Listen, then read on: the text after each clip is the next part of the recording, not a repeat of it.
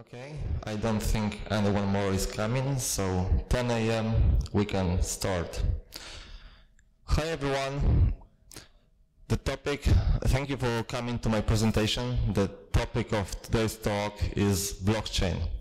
The blockchain is a new solution, but it is not new in terms that the building blocks of it come from the many fields like mathematics, cryptography, computer science, and it is a new solution in the way that those building blocks that were invented over the past few decades are used in a novel way to provide certain class of guarantees, certain properties that are very interesting for the problem that they solve.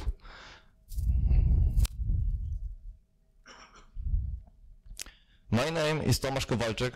I'm working in this industry for more than 10 years now. I'm interested in virtually any kind of complex solutions requiring specific knowledge, so blockchains comes in handy. And right now I'm working as a software architect in a British financial company called IFX, and we are solving many kinds of interesting financial problems from financial domain. So if it is interesting, please come talk to me after the talk. I will be happy to answer your questions. Before we will delve inside the inner workings of blockchain, let's first establish some common grounds, some common definitions that we will use later in this presentation. So first of all, blockchain is nothing more and nothing less than a database. When you usually think about database, you think about products like MySQL or Postgres, the relational databases with schemas, tables, fields, rows. And maybe some of you were using NoSQL databases, maybe document ones like MongoDB. The blockchain's name isn't disconnected from the way it is built, because it is basically a chain of blocks. And why chain? Why blocks? The chain, because every next block in the chain, this is a sequential, so hence the name chain, needs to reference the previous one. That's the way the integrity of the data is preserved. And where things get interesting is the block thing, because block can contain virtually any kind of data. Of course, you may say that any kind of database can contain any kind of data, but in the case of blockchain, the block is the most interesting structure, because the block is something that you as the implementer design. So whenever you're designing a blockchain, whenever you're implementing it, you're basically designing it for your own needs. So there is nothing like the reference blockchain or the reference implementation. You as the implementer design, and you as the implementer decide what properties you have and what measures you will use to actually achieve it. It is impossible to talk about blockchain without mentioning its most prominent usage right now, the cryptocurrencies. But I want to assure you that we are not here to talk about Bitcoin. We are not here to talk about other cryptocurrencies. Of course, there will be mentioned examples from their solutions, but we are not here to talk about cryptocurrencies. We are here to talk about the general purpose blockchain. So how the blockchain as a structure, as a data structure, as a solution, technical solution can help you. How blockchain as a, how the blockchain as a data structure, how blockchain as a technical solution can help you solve your own problem. So whichever company you come from, whichever industry you work in, the blockchain may help you solve your solution if you understand well when and where it can be useful. So why would you use blockchain in the first place? What properties does it guarantee? What properties does it have? What traits can it achieve using specific technical solutions? First of all, the immutability. Every data that goes inside blocks is immutable. It can't be changed. There are certain technical measures taken into account to provide the immutability property, such as every data is, for example, hashed, and not only all the information inside the block is hashed, also all those hashes of those hashes are also hashed, so that even if you change a tiny bit of a single operation inside a single block, the whole hash chain will be invalidated, and in turn the whole block will be rejected because those signatures won't match. So if it's a database and it's immutable, what is the useful for such database? I mean, we need to change data. That's what the database are for.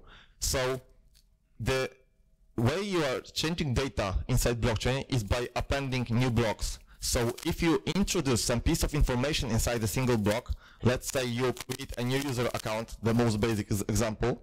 If you want to change that user data, you need to reference the operation from the previous block and put your changes inside it. So whichever structure will it be a JSON message, will it be an XML file or something, you need to first provide all the data inside the first block, and then you just reference that block and say, okay, this data will have now these changes.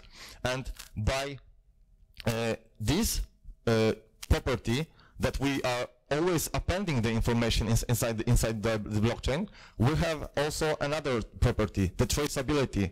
Whenever you're building another some reporting systems, the auditing systems, you have it like built-in inside blockchain, because it stores every kind of operation, every kind of state change inside the system. So this is by design. There is nothing more that you need to do, because blockchain just contains it. Because all the data is hashed, and you have hashes for virtually everywhere, and maybe even cryptographical signatures, you have a property of verifiability, because you are able to verify all the sources that the data came from and the inner structure of it. Because you are able to verify and the data can't change, you can say that the blockchain as a structure is simply tamper-proof. Because, of course, if you have the direct access to the files that the blockchain is stored in, you can, of course, change the data. But if you then try to recompute all the changes and restore the state of the whole application, you simply won't be able to do so, because the application that you will write will reject the specific block, because its signature simply won't match. So you, at any point in time, can tell whether the data is authentic or it is not. All those properties taken into account together provide that the blockchain is a perfect structure to preserving data integrity. It is by design, the integrity is by design the most interesting property of the blockchain, because everything works toward the data being completely inspectable and verifiable. Since you have all the information inside the chain, and there is now information outside it, you can also have a property of reproducibility, because you are able to reproduce any kind of state at any given point in time. If you want to have your system, to inspect how your system worked, let's say a year ago, you just need to find the block that you put at some specific point in time and replay all the blocks from the beginning up to the certain point, and you will be certain that the system will be in the same state that it was a year ago when that block was put inside the chain. Since none of these operations require any external knowledge, any external authority, you can say that blockchain is a perfect solution to build a decentralized applications, because you need. So blockchain is perfectly suited to building decentralized applications, because you can conduct all those operations regardless of where you are doing. There is no information outside it that is required to verify, to replay the data, and being certain that the data is authentic and the data wasn't in any way changed. This, in case, brings us to the biggest advantage of what blockchain can provide. The blockchain can effectively remove any kind of trust from your system. You don't need any kind of centralized authority, any kind of institution, user, the CEO, the government or something, you are relying on the mathematics and cryptography to be certain that everything that was put inside the blockchain is actually the authentic data. And since we are here talking about properties of it, I must also mention that the transparency of the data is not something that blockchain will dictate for you. So if you want to store your data in the plain text, you are free to do so. If you want to encrypt your data, you are also free to do so, because everything that blockchain cares about are those hashes and the structure that is able to preserve the guarantees that I have just described. So if we now know that blockchain has certain properties, when and where can it be used? And the answer is virtually everywhere. I don't intend you to read all those examples, but let's talk about some of them. Let's say voting. If you have a tamper-proof authentic records of who voted when, and you have a guarantee that no one voted twice, and every vote can be counted in like the authentic way, you have a perfect solution for guaranteeing that voting wasn't in some way rigged, or no one lied about things that were counted. If you have medical records, I heard about one company that is trying to build the blockchain in a way that only the patient and the medical institution is able to read the data. So let's say you have the public blockchain with all those medical data recorded in it, and no one, apart from the patient and the authorized medical institution, let's say hospital, is able to read it. But then you have financial transactions, a no-brainer, and insurance, digital wallets, crowdfunding, the virtual countries even. They store their laws, their personal structures, and so on, because virtual countries are something that is also booming inside the internet, and they are also using blockchain to provide the authenticity of their data. I could talk on and on about it, but really there are many examples of where people are using blockchain. So close your eyes, think about some company that you know, and someone is probably doing the same thing, but with blockchain. I encourage you to read about it, because what people are trying to come up with is really impressive. So now that we know what are the properties and when it can be used, so what are the challenges, what are the decisions that you need to make, what things that you need to be aware about when you are designing your own? So first of all, you have three major types of blockchains. The public one is just like in the cryptocurrencies. Anyone can download the blockchain, anyone can inspect it, anyone can deconstruct it, anyone can verify it. You need to provide the most sophisticated security measures, because if anyone is able to access it, then anyone is also able to break it. So you need the finest grade of cryptography, the finest grade of security to protect it. On the other hand, you have a private blockchain in which you are the only entity controlling it.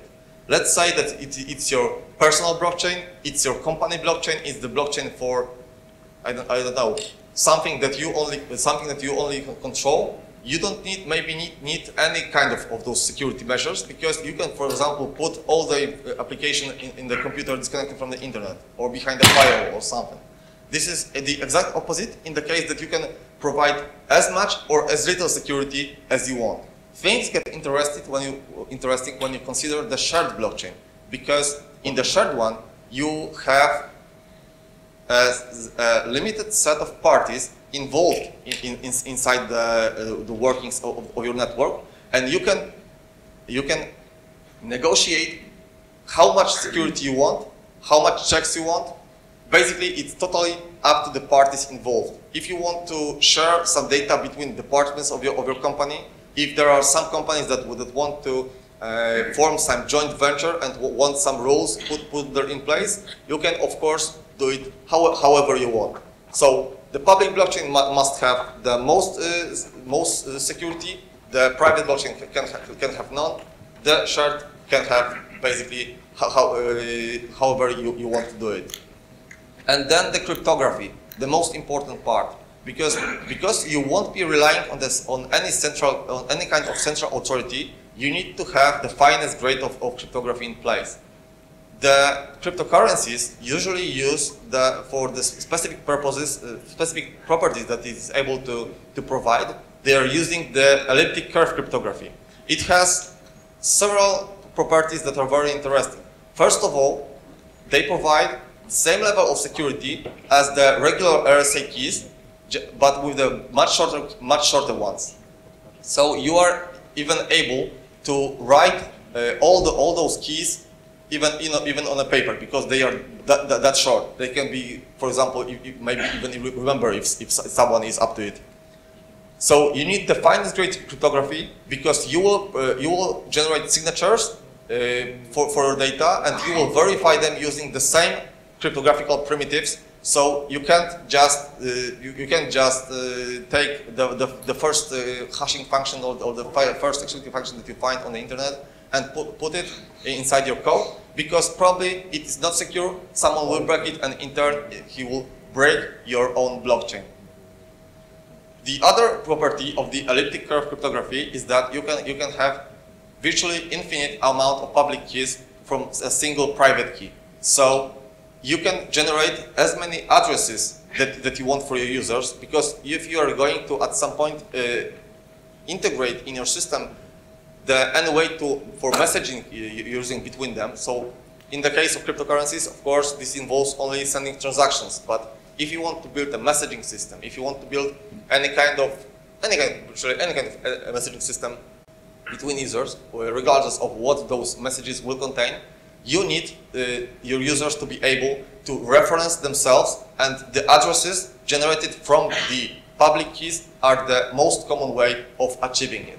And since you will be also protecting the integrity of your data inside the blocks using hashes, you need to choose a very secure hashing algorithm. Usually the SHA-256 is used, and I am not aware about any even theoretical attack on it. So you can take my advice that it is currently secure as of today, but please get someone that knows about security to tell you what key scheme, what hash algorithm you will use, because it is very important. Someone is able to generate duplicates. If someone's able to generate any kind of collision for your hash function, then your blockchain will not be as secure as you need it to be.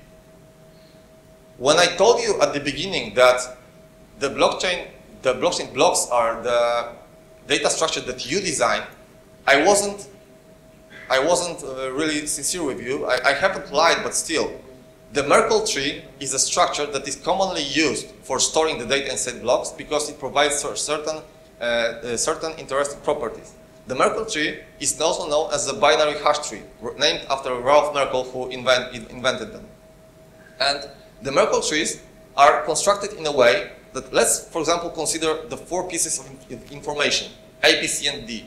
You hash all those informations, and you have hashes, HA, HB, HC, and HD. And then you are able to construct a binary hash tree by simply, there is a property that every node can have at most 2 children, and you just construct the tree by hashing the hashes up to the R element, which is in this case called Merkle root, and then the Merkle root is simply the ultimate hash that will be probably the hash of your whole block. And there is also an interesting property called Merkle path, because if you want to test if the element is stored inside that tree, you just need to provide the path. Here you have example for the Merkle path for element B. You need to provide hashes R, AHB, and HB, and then the data structure can effectively and efficiently tell you if this element is stored inside. So if your data is predictable, you could calculate those hashes without actually inspecting the block, and efficiently tell whether the element is contained inside the block without traversing all the information inside it. The genesis block is also an important part of the blockchain, because if you have heard from me that every new block references the previous one, but if the blockchain is empty, what the first block references?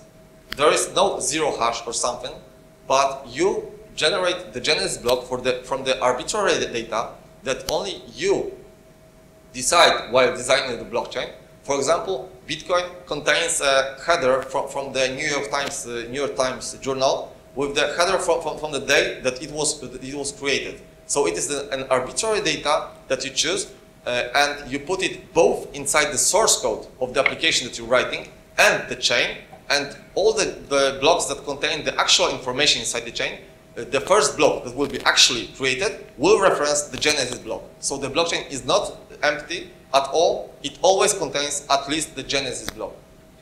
And since you will build probably a decentralized system, you need to have a conflict resolution mechanism in place. And they are called the consensus algorithms. So whenever there will be any conflict with the data in the system, you need to have an algorithmic way to resolve those conflicts. You won't have, let me repeat it, that you won't have an central authority, any kind of node, any kind of CEO to tell you, okay, this data is correct and this is not. You need to have an algorithmic way of resolving it.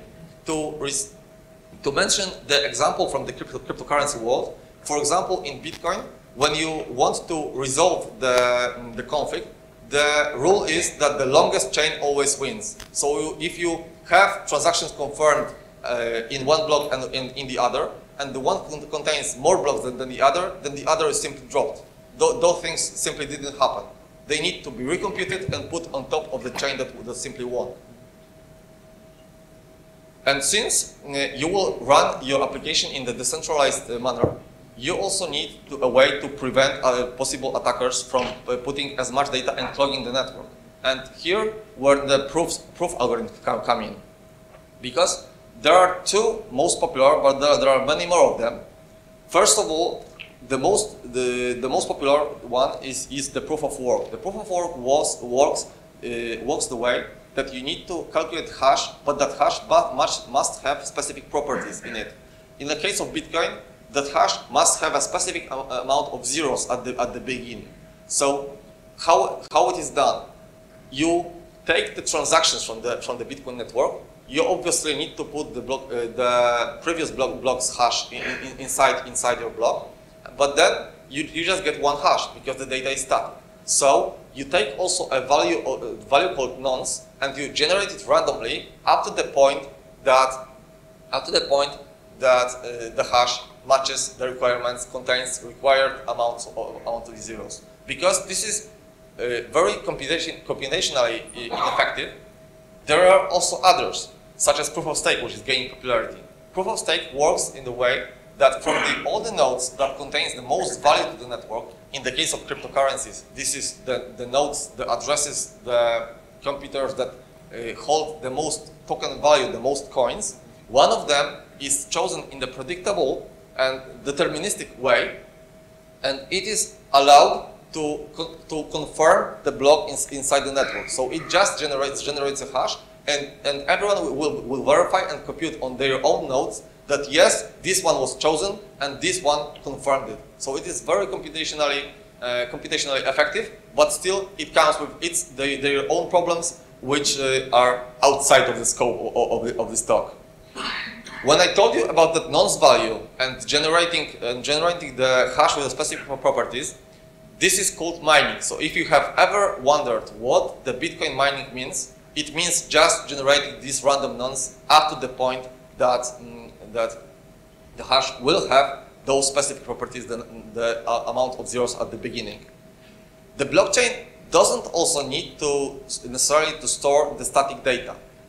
In the case of Ethereum, another cryptocurrency out there, there is a language called Solidity, and the programs in it can be stored within the transactions to be able to actually be run once something happened with the transaction. So if you, for example, want to block the funds of transfer of funds up to the point that some property is matched, some specific external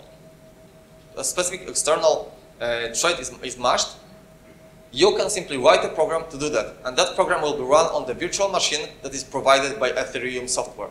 So not only static data, but also programs and other things that you could possibly imagine. So now that we know what things can be built, what tools can be used, and when they can be used, let's see some simple examples that I prepared to show you how it could possibly work in a simple manner.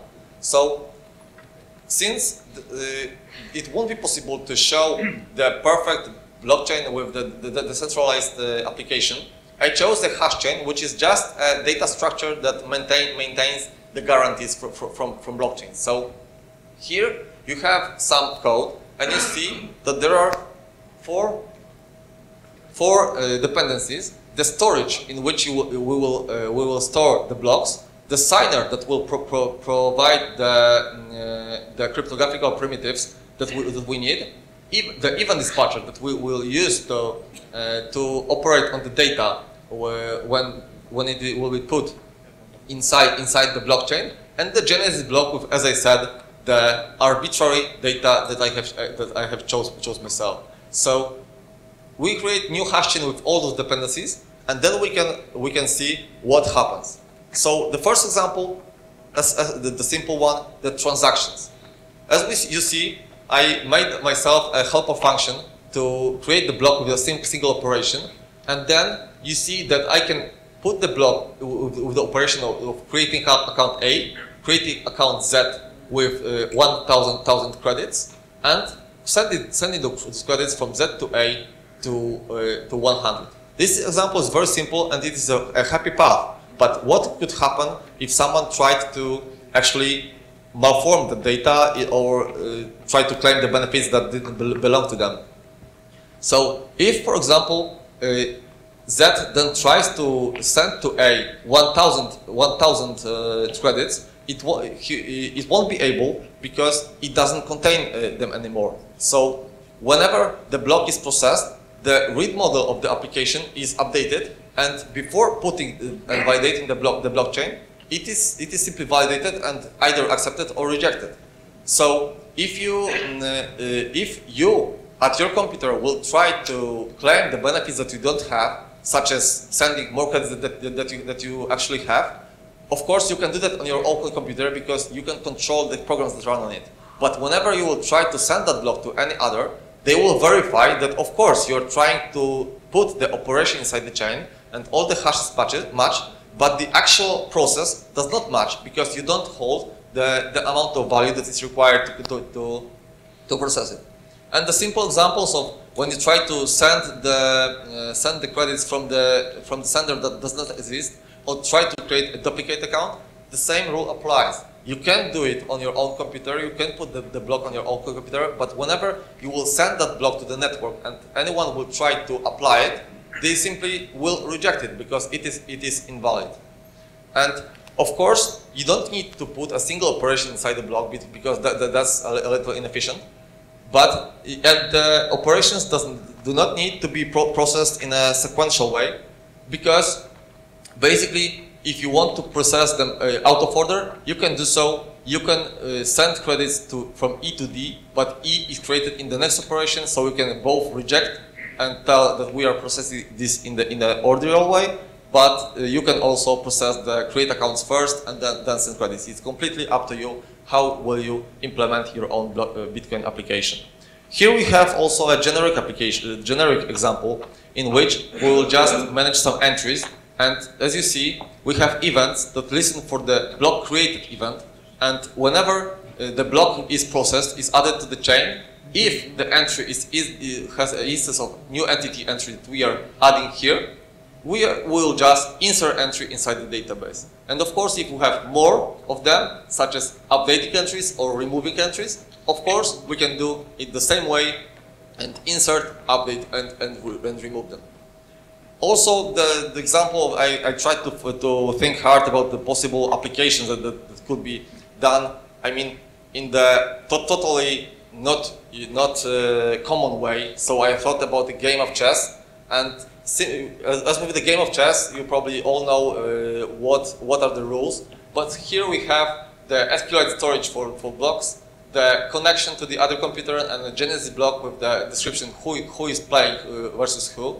You just create a chess chain, and then the pieces start moving. Here is the 4 knights game, the common opening, and you can see that 6 moves were made. And this is the state of the board. When, as you see, there is a horse there, And if you try to make a move that is illegal, such as moving the knight inside the same place, of course you can do it on your old computer. But when you will send that operation over the network to the person that you are playing with, that operation will be rejected, and it will be up to the application to tell you whether this operation was legal or was not, and if the program will just display the big red text cheater, or it will just resume and just don't allow this kind of move. So these were the simple examples that I have prepared, and not everything is universal and varies. Not everything is always the sun doesn't always shine in the blockchain world. There are some challenges that we need to have in mind whenever we are trying to design and implement such system. So the first challenge, simply most important, I'd say, is the fault tolerance and the conflict resolution. So that's what they have said about the consensus algorithm. The failures will happen. The network failures, the disagreement between nodes, they simply will happen. When you design the blockchain solution, you need to have that in mind. You need to actually provide an algorithmic way of resolving them. Regardless of how simple or how complex it will be, or will you use some consensus algorithm like Paxos or Raft, it is completely up to you, but you need to be sure that whatever can happen in your system will be resolved, because there will be no central authority to help you. Integration with existing systems is also a challenge, because not every system is prepared to be restored from the events. Not every system works in that way. Some systems have the modification of the data in place is so ingrained in it that maybe blockchain is not suitable for integration with them, because they will simply won't work like that. The blockchain may for example, exist outside it, or as a side application for such legacy solution, but still integration with the existing application can be potentially hard. The security. As I said, the cryptography is the basic building block, so simply this can't be done wrong. If you do your security wrong, then the blockchain will simply not be secure. It won't be useless, but still it won't be secure. So if you have a public blockchain, anyone will be able to break it, will put the malicious information inside them, or claim benefits that they don't have. So you need to simply consider the security as the most important part, the first part that you're going to actually decide on. The performance, the scalability, the throughput. The Bitcoin network right now can process, as far as I remember, the 7 transactions per second. It isn't even close to being impressive, and if Bitcoin is trying to ever become a global payment system, it needs just to do better. There are solutions like Lightning Network, there are solutions like segregated witness. I won't explain them here, but they are trying to simply improve the throughput of the network. You need to know those solutions, you need to decide what performance do you expect, and simply know that blockchain first and foremost is built for the security, for the integrity of the data. Performance comes second. So if you need to think about the performance just after you sort out your security, your cryptography problems. And also, if you're building a public blockchain, you will probably encourage people to run the nodes of your system, because the more nodes, the more copies of the blockchain out there, the more secure it is, because the more network can reject the invalid operation. And you need to think about the incentives for people that will do so. People have servers, they have computers, the computers cost money, the current power costs money, so they need to have something for them. And in the case of cryptocurrencies, they are usually rewarded, there are the block rewards for putting block inside the chain. In case of Bitcoin, it works in the way that every transaction needs to reference some transactions in which the money was given. So if you want to spend Bitcoin, you need to reference the transaction in which you have received it. And there is also a possibility to put some transactions without inputs, so-called inputs, and those transactions are the reward. So you are able to claim certain amount of the rewards from the system whenever you successfully put the block inside the chain. Also the privacy. Whether your user are going to be identifiable from the data stored in the chain or not is completely up to you, but also you need to consider it. As I said previously, when you use the elliptic curve cryptography, you can have as much public addresses as you want. So, for example, your system could generate the other public key for any other operation, but still, this is something that you need to have in mind. You need to actually implement it. It won't come to you automatically. The access, especially if you're designing the shared or private blockchain. If you have a private blockchain, it's stored in a single place without any like copies or any kind of decentralization, you are susceptible to an attack in which you could just access your server and tamper some data, regenerate the blockchain, and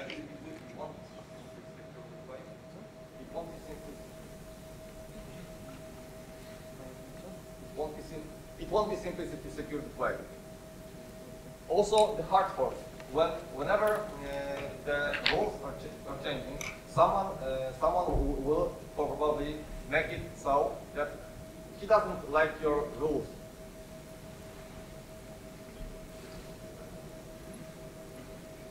Raz.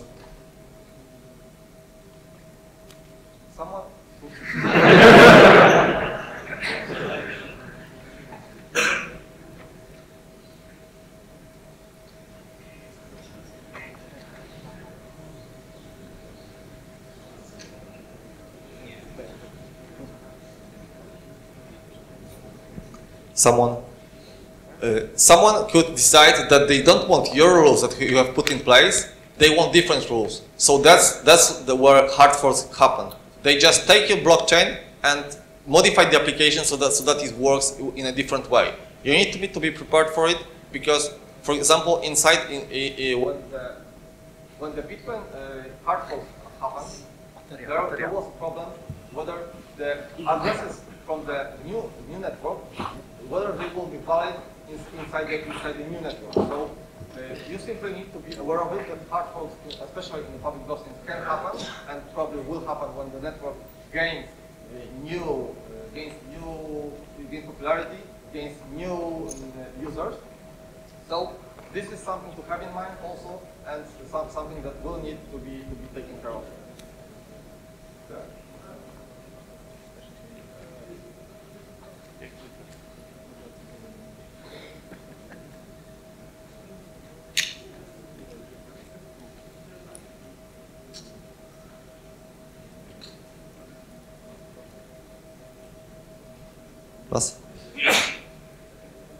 Also, network security.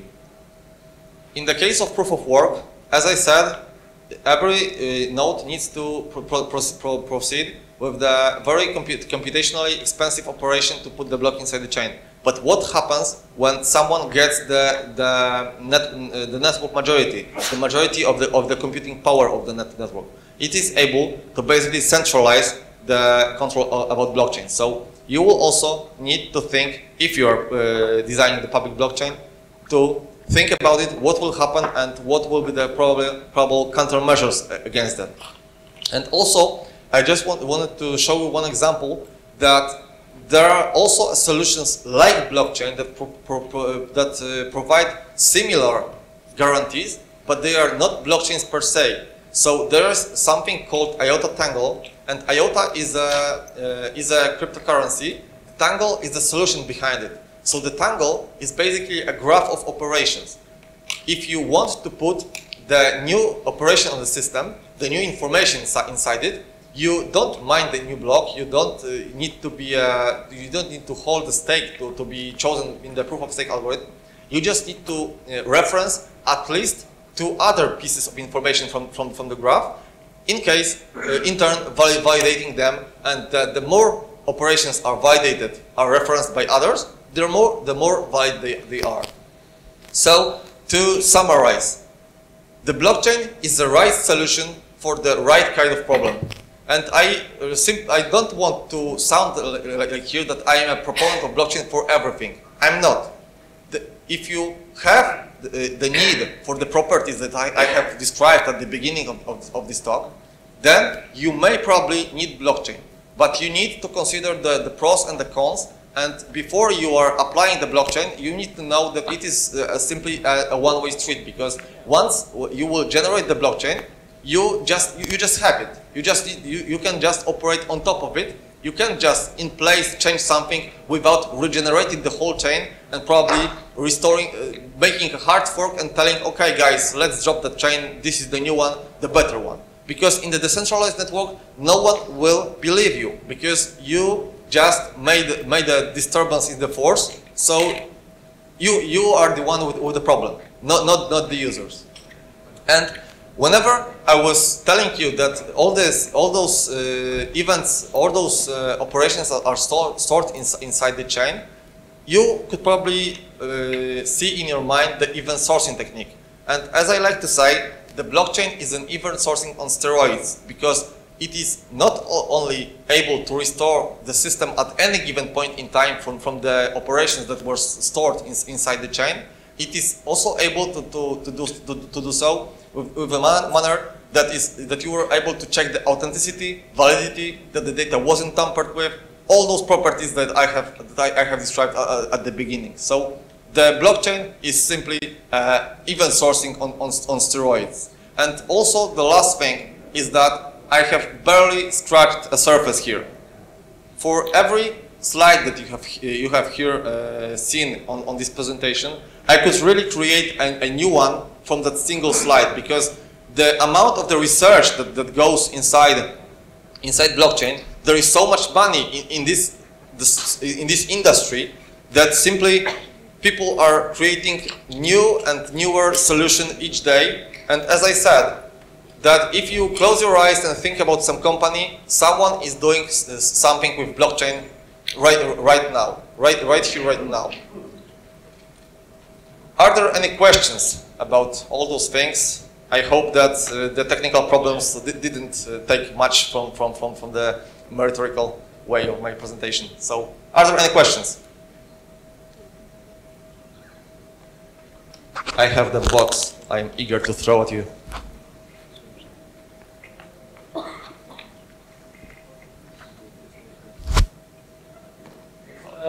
You work at the Forex company, right? IFX? No, I don't work on a Forex company. I want to work as a company that works in the financial industry and in the fintech specifically. Okay, so what is your company exactly doing with the blockchain? I mean, we aren't doing much with the blockchain per se, but we are considering blockchain for one of our applications for the immutable ledger with all those guarantees. So we just want to we are considering tracking all the cash movements, all the funds flowing throughout the system inside the structure that will resemble the blockchain. Sorry, can't tell you more.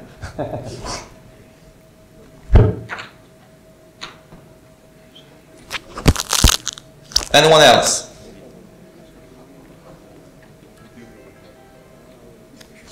Okay. If there are no questions, that I am of course available throughout the day. Just please come to me and ask questions. I will be very happy to answer. Here you have some resources that I encourage you to read. Of course, the slides will be published. I will tweet about it and put it on a joined in. Please rate the talk on joined in, because phpCE has its own entry on the joined in. And thank you very much.